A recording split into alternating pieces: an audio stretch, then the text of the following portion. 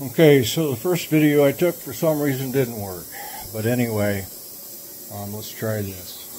There's a ground clamp, see if you can see it.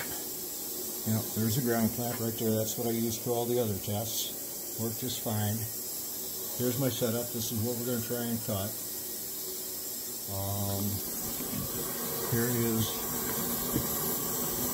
Here's the settings on the plasma cutter. And here's the wiring right here. So that's where my connections are going. I do not have this connected because it doesn't show it in the manual. And it was going to the red, but that's not connected now. So let's go back and I'll show you.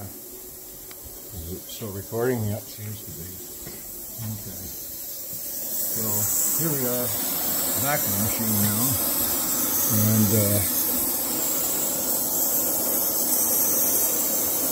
And we're setting, what is that? About 7